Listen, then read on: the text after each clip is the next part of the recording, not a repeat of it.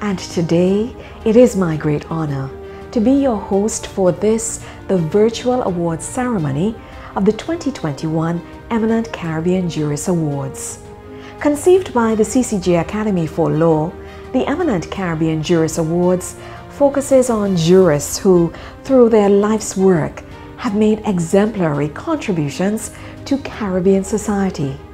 So today, we recognize and to celebrate the outstanding achievements of 34 pioneering Caribbean women jurists. And what a better time to do so than on March 8th, 2022, International Women's Day.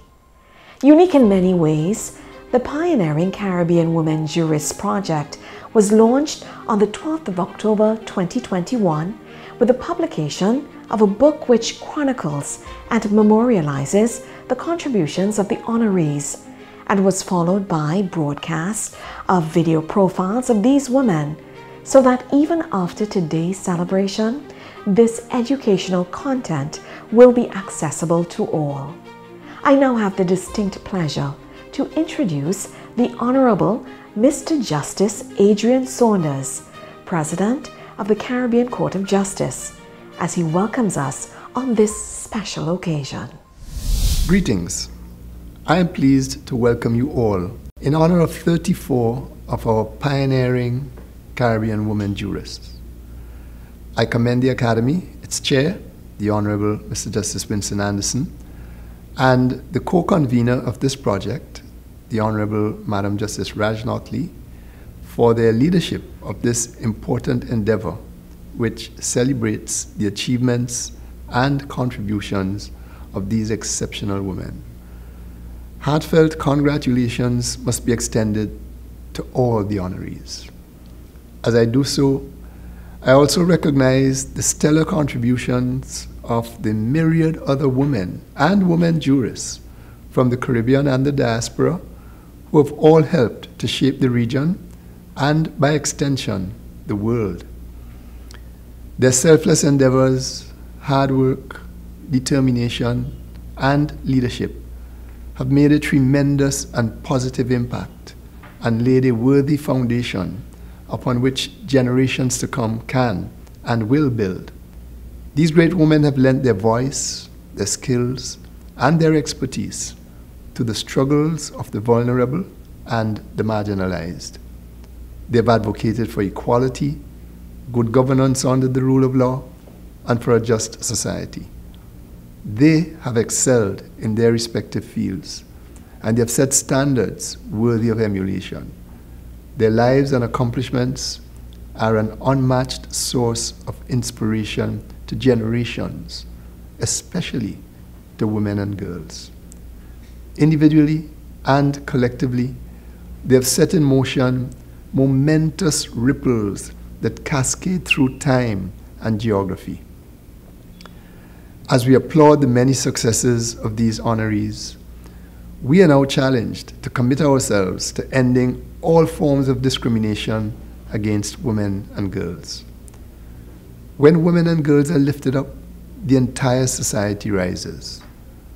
The meaningful participation of women in every facet of decision-making must no longer be relegated to the status of an exception, but be recognized as the imperative that it is.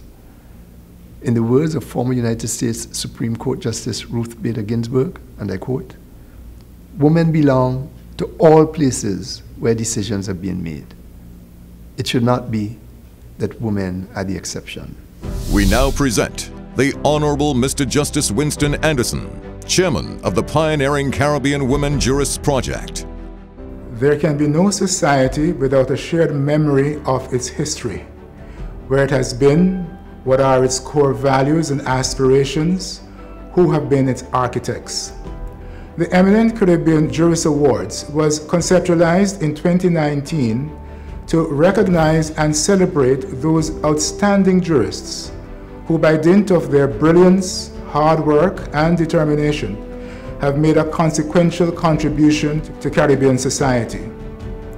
The 2021 installation of these awards pays homage to pioneering Caribbean women jurists who have built and are building the Caribbean society through their contributions to legal activism, adjudication, corporate governance, education, politics, and public service. These are women who have shattered glass ceilings and who have blazed an inspirational trail for the younger generation and indeed for all of us to follow. The Honorable Madam Justice Maureen Radjnorth Lee, co-chair of the Pioneering Caribbean Women Jurists Project, will now address us. In the 2 years that I have had the pleasure of co-chairing this project with my colleague, Justice Winston Anderson, Judge of the Caribbean Court of Justice and Chair of the CCJ Academy for Law, I have become accustomed to hearing these words: pioneering, remarkable, outstanding, exceptional, trailblazing. These are words that have been so aptly used to describe the 34 pioneering Caribbean women jurists whom we honor today. We gather virtually, still in the midst of a pandemic, to celebrate these pioneering Caribbean women, their extraordinary stories, challenges, and accomplishments. These remarkable women are pioneers in the truest sense of the word. They grew up in different parts of the Caribbean. Many overcame poverty and other serious obstacles.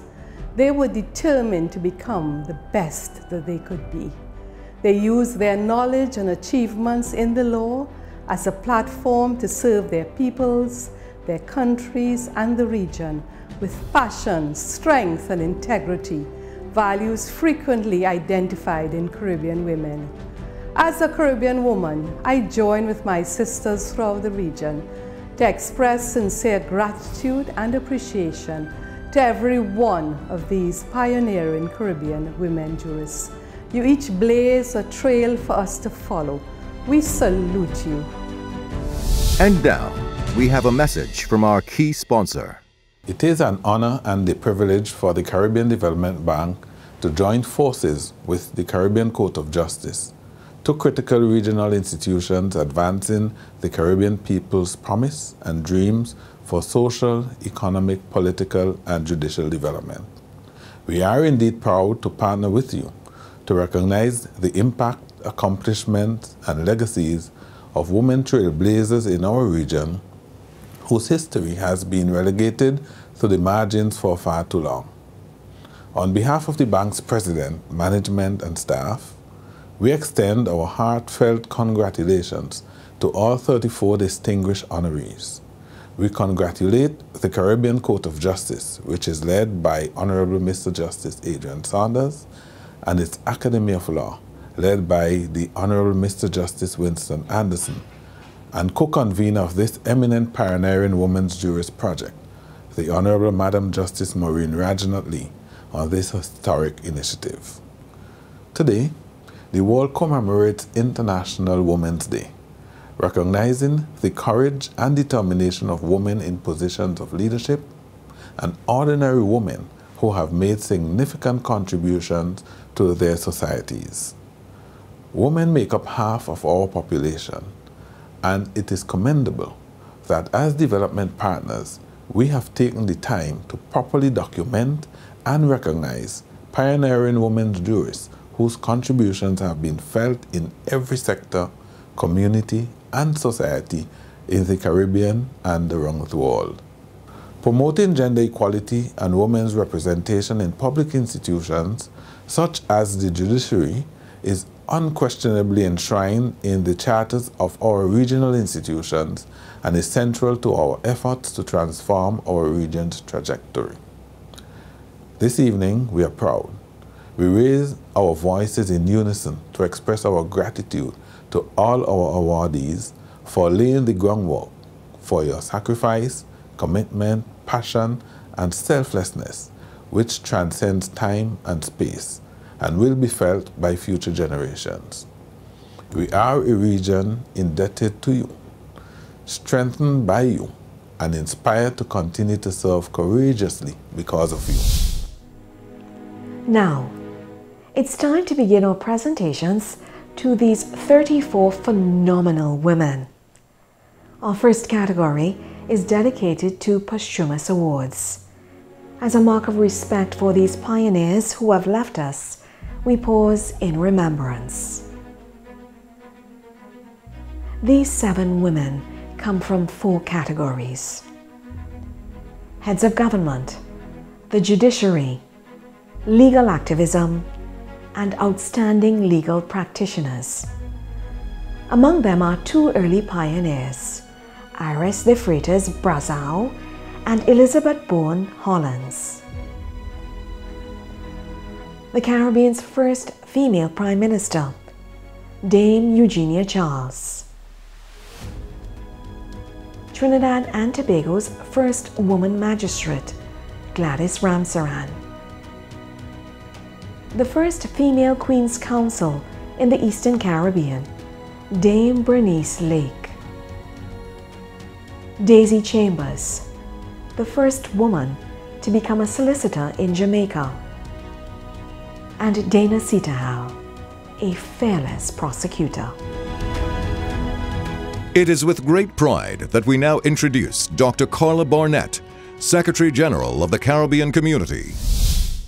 Her Excellency PAULA-MAE Weeks, President of the Republic of Trinidad and Tobago, Honorable Mia Moore Motley, Prime Minister of Barbados, Honorable Mr. Justice Adrian Saunders, President of the Caribbean Court of Justice, Honorable Mr. Justice Winston Anderson, Chairman of the pioneering Caribbean Women Jurists Project and Judge of the Caribbean Court of Justice, other Honorable Justices of the Caribbean Court of Justice, Sir Hilary Beckles, Vice Chancellor, University of the West Indies, distinguished pioneers, and ladies and gentlemen. The recognition of those who have contributed to the development of the Caribbean ethos in any field is always an occasion for celebration. It is even more praiseworthy when that appreciation is accorded to those who have had to struggle against the status quo and entrenched views, as well as discrimination. This second volume in the Eminent Caribbean Jury series focuses on women jurists who, through their life's work, have made exemplary contributions to Caribbean society. It recognizes and celebrates the contribution of Caribbean women judges and other legal practitioners and offers examples for young lawyers to emulate and aspire to supersede. There can be no better examples for our young female lawyers to follow than this pantheon of pioneers. In these critical times in our region, it is good to tell the stories of those who came before. It is good to inspire young people to step forward and take risks that often come with working to make positive change in our region and in our world. The can-do philosophy and the attendant drive to succeed are the bedrock which propelled these icons to scale summits once thought unattainable. These are Caribbean women of whom we are all justly proud. Some of these women became lawyers at a time when it was still unusual. Indeed, sometimes worthy of a newspaper headline that a woman had actually entered the legal profession. By showcasing these exemplary women jurists, including the region's first female Prime Minister and first female Chief Justice, we must thank the Caribbean Court of Justice Academy for Law for its efforts to create a foundation for recognizing the work of individuals who make strong contributions to the development of Caribbean society and people through their accomplishments in the legal field. As the educational arm of the Caribbean Court of Justice, the Academy for Law has done exceedingly well in selecting these 34 women from across the Caribbean who are honored in this book. In addition to being eminent jurists, these are women who are or were also heads of state or government, law professors, corporate lawyers, judges, diplomats, and more. I commend Mr. Justice Anderson and his team and look forward to their next project. I thank you. Well, I mean, I was extremely touched and humbled, actually, because I have loved the law with my whole heart. I have loved my region with my whole heart, and I've had one foot, I suppose, in the Caribbean and one foot in the UK. But, you know, since I was 19, I've been coming backwards and forwards from the region. I was qualified as a barrister in the UK in 1977, and then in 1978, I became a barrister both in Antigua and Barbuda. I was called to the bar there, and then I went home to Dominica and was called there. And for my whole career, I have been a Caribbean lawyer working in the UK, but also strongly attached to my region of birth. And I have family in almost all the islands in the Caribbean, which is, you know, so much like all of us, isn't it? And my sister lives in Trinidad. So from 1978, I would be coming backwards and forwards to Trinidad often. And of course, a number of us who qualified at the same time from the Caribbean, when I qualified, you couldn't become qualified in the Caribbean. We all had to go to England. So we had friends throughout the region. So if I look at now some of the people who are judges, some of the people who are attorney generals, that we were the same bunch of young lawyers, Caribbean lawyers. So I think to be honored in this way by the profession I love and the region I come from, and therefore the people I love, it's a very, very special moment. And you'll know that when I became a barrister, I think it was something like either 93 or 97% of the bar was white Anglo-Saxon Protestant male, and about 0.01% was black female. And you know, women, when in the 1970s, women at the bar were still seen as really unusual and strange. And so to see all these fantastic Caribbean women highlighted is wonderful. You know, you have three Dominican women that you are celebrating, which is special for us. We're a small island. But look, you got the fantastic Mia Motley, and you know, we had Eugenia Charles. You had brilliant women. And so I think it's really important, and I'm not counting me in this, but the women who really should be known by other jurists within our region, both female and male, because I think our men need to know how many wonderful jurists they've been blessed with as a result of the contribution women have been able to make. And, you know, for so many, you're so busy just working, you don't think about any of these things. And I've been incredibly touched, because you don't think about it, when really young girls say, oh, I didn't realize you could do that. If she can do that, I can do that too. So I think why I think this project is so special is the generation of women you will probably be celebrating. Many of us were told that which we have done was impossible to do.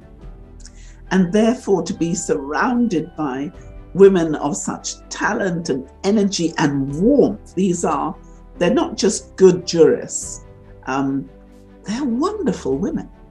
They're wonderful, warm, clever, engaging, committed, public-spirited women. So to celebrate that, I think that's quite special. And I have to tell you, I was incredibly touched to be included in their number. Our Eminent Caribbean Jurist Gallery will now feature 3 categories. We begin with heads of state, the highest representatives of our sovereign states. These women embody the spirit of our nations. Her Excellency PAULA-MAE Weeks, Her Excellency Dame Sandra Mason, Her Excellency Eartha Pascal Trujillo. Heads of government. These women have led the executive branch.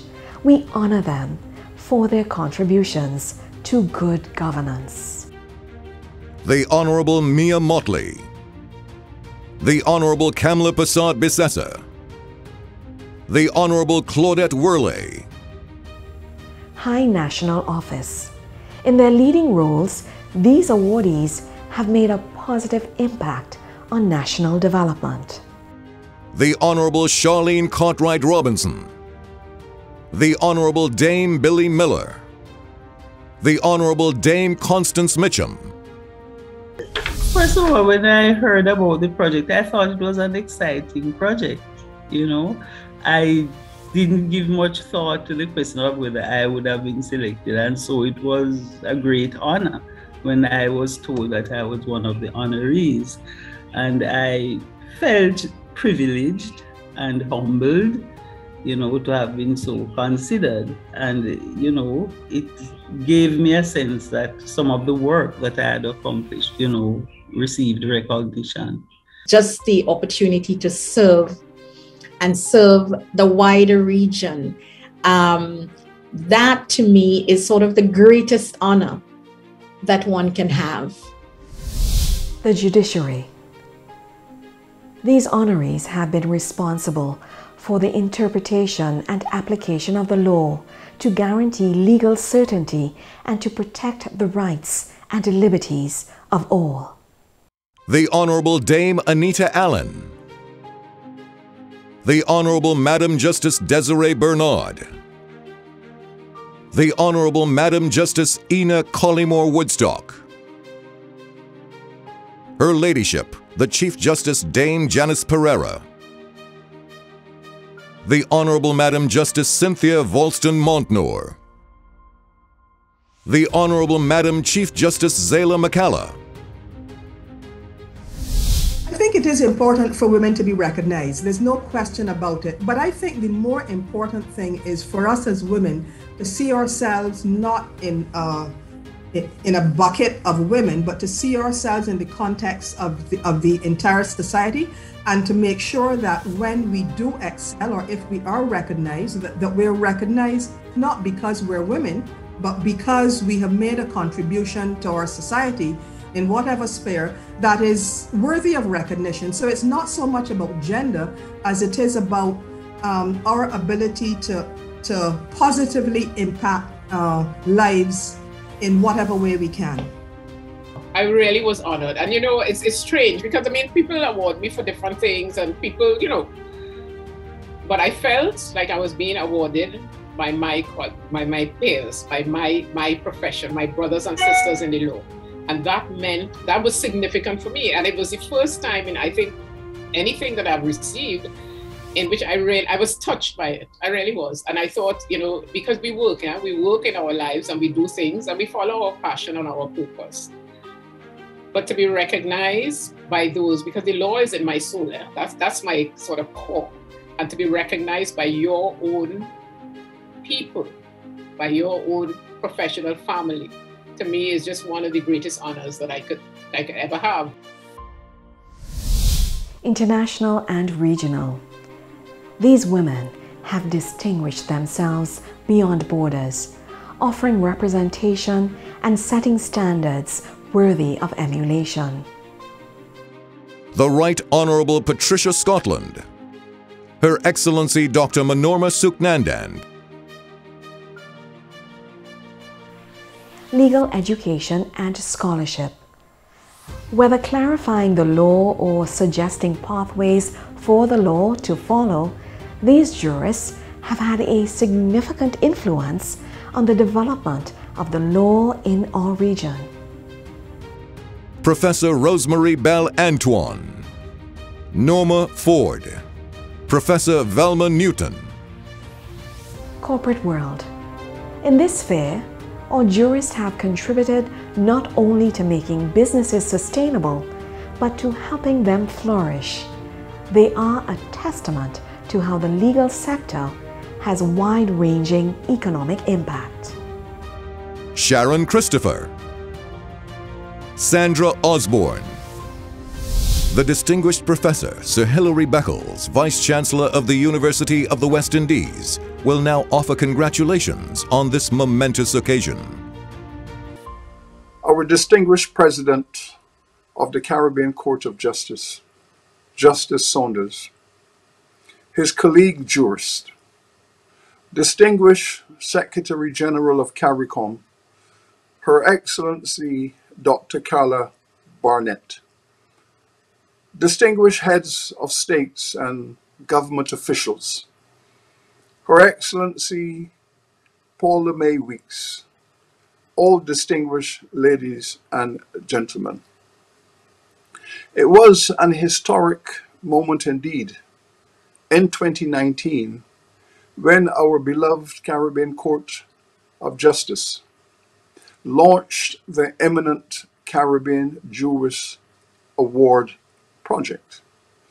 It was an excellent example of the development of the architecture of institutional nation building. Even more commendable was when the court designated the 2022 award a tool to celebrate the pioneering Caribbean women jurists. As an historian, I'm aware that in our struggle for liberation, to distance ourselves from the colonial scaffold, that struggle was rooted largely in the courage, the commitment, the confidence, and the consciousness of our women. Colonialism, we know, imposed deeper pain and extracted greater value from our women. This made them in turn natural rebels, the title of one of my earlier books, in which I explored the search for justice, equity, equality, and dignity within the Caribbean community. These 34 awardees are all in their own right and in their own way natural rebels. They are all perfectly positioned to pursue the pedagogy and the principles of truth. I am proud that the UWI, a social justice institution, has played a critical role in the journey of our women justices. We in the University of the West Indies, we stand shoulder to shoulder with the Caribbean Court of Justice.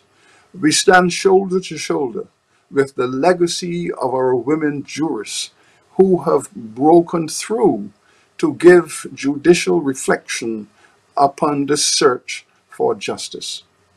Our women have taken up the baton in the pursuit of higher education, of professional advancement, and it is only right and natural that they should find themselves sitting in prominent positions within our judicial system. Congratulations to all of our jurists, to the Caribbean Court of Justice, to our distinguished president, and in particular, the 34 awardees of 2022. Well, when I first heard about it, I felt undeserving because, you know, I never made a note of all the things that I had done and all the litigation, the public law litigation that I had done. So I said, what? But then when I had to helped prepare for the biography that was done. And I started to dig it up and I said, hell, there's a lot of stuff going on that went on, I should say. So after a while, I said, oh, okay, this is good. I appreciate it. I got thrilled. I said, this is really good. I am really pleased to get this award. I liked it because it encapsulates everything and it's wonderful, and I'm really happy about it. The Honorable Alex Boyd Knights. The Legislature. Our sole honoree in this category earned the title of Speaker Emerita after presiding over the House of Assembly in the Commonwealth of Dominica for a monumental 20 years. Public service. Jurists provide services in the public interest to advance safe, fair and just societies. One of our honorees dedicated her professional life to working in the public sector, while another used her legal expertise to practice law in the spirit of public service. The Honorable Dame Justice Monica Joseph. Her Excellency Lois Michelle Young. Legal activism. Aptly described as a legal reformer par excellence, our second awardee in this category, like so many of our honorees tonight, entered the legal profession when women were few in number. She dedicated her long and distinguished career to the public sector. The Honorable Shirley Miller. It is a distinct honor to introduce our feature speaker, Her Excellency PAULA-MAE Weeks, President of the Republic of Trinidad and Tobago. The Honorable Mr. Justice Adrian Saunders, President of the Caribbean Court of Justice. Your Excellency Carla Barnett, Secretary General of CARICOM. The Honorable Justices Winston Anderson and Maureen Rajnorth Lee, co-chairs of the pioneering Caribbean Women Jurist Project and judges of the CCJ. Other Honorable Justices of the Caribbean Court of Justice. Sir Hilary Beckles, Vice-Chancellor of the University of the West Indies, distinguished pioneers, ladies and gentlemen. I am honored to address you at this virtual Pioneering Caribbean Women Jurist Award ceremony, which fittingly falls on International Women's Day, a day established officially by the United Nations in 1977 to commemorate the achievements, triumphs, and progress of women. It is indeed a pity that circumstances deny us gathering and enjoying the all too infrequent camaraderie special to groups of women folk.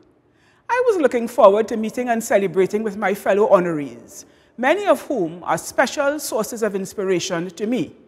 But I comfort myself with the certainty that our collective spirit brings us together in the warmth and fellowship of sisterhood. On this occasion, I will be bold and speak on behalf of the entire cohort of honorees and express our unreserved appreciation and high regard for the esteemed Caribbean Court of Justice Academy of Law, which has seen it fit to bestow on us this great honor, and gratitude for the stewardship of its co-chairs, Justices Maureen Rajnorth Lee and Winston Anderson. The entire process, selecting the awardees, compiling and editing biographies, launching the pioneering Caribbean Women Jurist publication, promoting the project, videotaping discrete contributions, and all else that culminates in this ceremony took a not inconsiderable amount of time, energy, and resources. The pulling off of this second edition of the Eminent Caribbean Jurist series, and more so amid a pandemic, can only be described as a colossal labor of love, and the region, my fellow honorees, and I are eternally grateful. I mention the region because we in the Caribbean are notoriously averse to documenting our stories. In addition to this year's award ceremony, the CCJ's ambitious and ultimately successful publication offers in a digestible format the historical and authentic account of female change makers, whose common discipline is law, even though they have made waves in every profession and sector. They have contributed not only to jurisprudence, but also business, social work, economic development, and diplomacy. This book shines a welcome spotlight on those who have been trailblazers of their time in an area traditionally dominated by men, and who have carved a path for current and upcoming generations of women lawyers. In recognizing and rewarding their contributions, the CCJ highlights the representation of the fairer sex in our judicial and legal systems, and encourages and promotes gender equality. On this International Women's Day, no stronger and clearer signal could be sent than celebrating the achievements of the female jurists of the region being acknowledged today. To say that I'm fascinated and awed by their life stories is an understatement. My colleagues represent the length and breadth of Caribbean society, a captivating medley of backgrounds, cultures, worldviews, and lived experiences. Some of these extraordinary women have had to overcome various social biases, poverty, setbacks, betrayals, and disappointments to become trailblazers in their chosen field, and all made sacrifices along the way. They are heroes who, at great personal cost, and oftentimes during tumultuous periods, made sterling contributions to the development of their judiciaries and, by extension, their nation. They epitomize the possibility and potential that exist when women are given the opportunity to be educated and pursue their passions. Pioneering women are no strangers to us in the Caribbean, and the accomplishment of the intrepid women whose intimate stories are set out in the text are testament to the wealth of talent, skill, and ingenuity that resides within the Caribbean region, where women have long distinguished themselves, and not only in the legal profession. I call to mind Rose Leon, the first female Minister of Government in Jamaica, Dame Hilda Baino, Governor General of Grenada from 1967 to 1972, and Elma Francois, Trinbagonian domestic worker and revolutionary firebrand. Their exploits demonstrate that women are well suited to lead, adjudicate, advise, and represent in all spheres, just as ably as their male counterparts. Although many of the cultural stereotypes of their era have not been completely debunked, their example made it easier for women of following generations to fulfill their greatest potential. They are the giants on whose shoulders we stand, and we are forever in their debt. Throughout my own career, I never felt that my gender limited what I could accomplish, and I owe much of that to the inspiration of women international, regional, and local. I remember taking early note of Dame Hilda's achievements. Not only was she a female governor, but also a pioneer in education and medicine. The opportunity to gain insight from the experiences of others, be motivated by their narratives, and discover what has been and can be realized despite the most challenging circumstances are among the primary reasons for this work. While there can be no true substitute for lived experience, it can be instructive for those who follow to look towards their forerunners for valuable lessons and direction. At the age of 20, Dame Eugenia Charles traveled to Grenada and re-entered secondary school, in uniform, mind you, to obtain certification in Latin, a prerequisite for the admission to the study of law. An object lesson in humility, determination, sacrifice, and single-mindedness, to be sure. Eartha Pascal Trouillot stepped forward to accept the interim presidency of Haiti in that country's time of need, when many men declined the call of duty for fear of their lives, a demonstration of courage and patriotism in daunting circumstances. Jamaica's first female Chief Justice, the Honourable Zyla Rowena Macala, was forced to make a detour in her dream of becoming a lawyer in order to help support her siblings after her father's death, proof positive that bumps in the road do not mean the end of a journey. These women came from a wide range of social contexts, traditions, and family structures, but the common thread weaving their stories together is that of tenacity, resolve, and an unswerving pursuit of their goals. Readers of these biographies will come away with more than just a chronological account of their lives. They will harvest a nuanced perspective of what contributed to their achievements, success, and triumphs, and how these were arrived at despite setbacks and challenges. The deep dive into the experiences and careers of these very different women will resonate with many, whether at the beginning, mid-course, or close to the end of their life's work. Some will be emboldened to stay the course despite seemingly insurmountable difficulties and challenges. Others will expand their vision for themselves in the professional arena. And there will be those who simply feel an immense sense of pride in the feats that they and their sisters have been able to accomplish over the years. True progress must be capable of measurement, and the pioneering Caribbean Women Jurists book is a fair yardstick of how far we have come in doing away with biases and cultural norms which hinder gender equality in the judicial and legal field, as well as informing the work that still needs to be done. I believe that these awards and the associated publication serve to advance the progress of women in the region. I am humbled and proud to have been included in such an endeavor, and once more thank the CCJ Academy for Law and congratulate my fellow honorees for their remarkable achievements and lives well lived. I thank you. So I think it's been a real blessing to be able to have this profession, and I am eternally grateful for everyone who taught me, but I'm also eternally grateful to all my sisters who are participating in this because they have contributed to the patina of the legal profession, not just in the region, but globally, and I'm extraordinarily proud of my region, really proud. As we come to the end of this virtual awards ceremony for our pioneering Caribbean women jurists, we hope that you enjoyed sharing this auspicious occasion with these trailblazers.